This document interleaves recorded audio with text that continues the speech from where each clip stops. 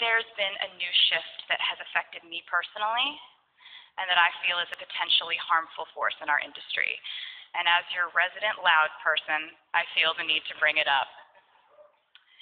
And that is the unregulated world of private equity coming in and buying up our music as if it is real estate, as if it's an app or a shoe line.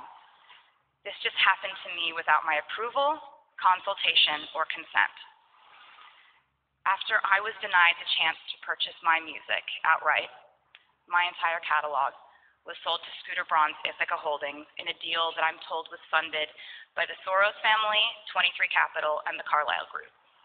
Yet, to this day, none of these investors have ever bothered to contact me or my team directly to perform their due diligence on their investment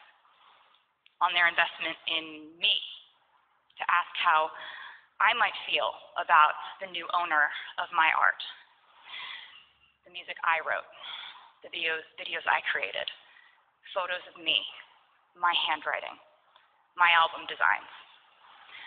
And of course, Scooter never contacted me or my team to discuss it prior to the sale, or even when it was announced. I'm fairly certain he knew exactly how I would feel about it, though. And let me just say that the definition of the toxic male privilege in our industry is people saying, but he's always been nice to me when I'm raising valid concerns about artists and their rights to own their music. And of course he's nice to you. If you're in this room, you have something he needs.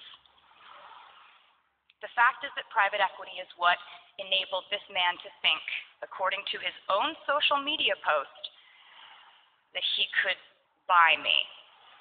But I'm obviously not going willingly.